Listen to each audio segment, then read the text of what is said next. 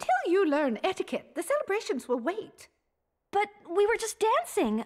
Mother made it a family tradition. And sadly, your mummy isn't here anymore, is she?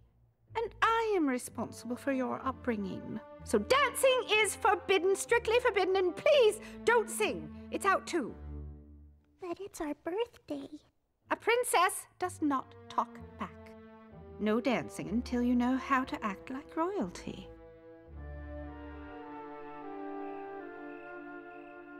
Where's Papa? He's never forgotten our birthday. We still have a present for you. When we turned 5, Mother gave each of us a copy of her favorite story.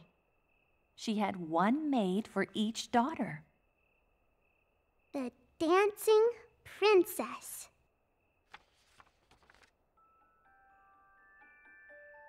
So the princess danced on each of the special stones. Then, on the 12th one, she twirled 3 times, and a secret door opened. Where did it go?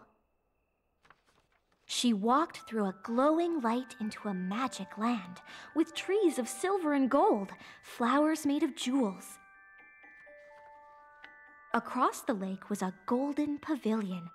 The princess danced and danced to her heart's content. She wanted to stay forever, but that was not to be. The magic land vanished after the 3rd night.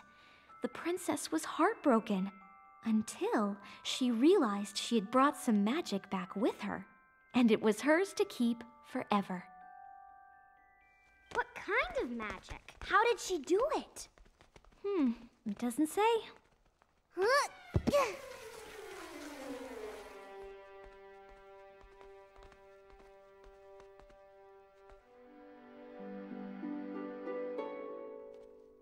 Kathleen, let me see your book.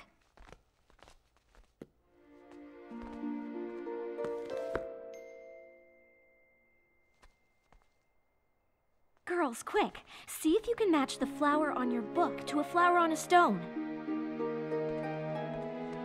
I found a match! Me too! Me too! Here's mine.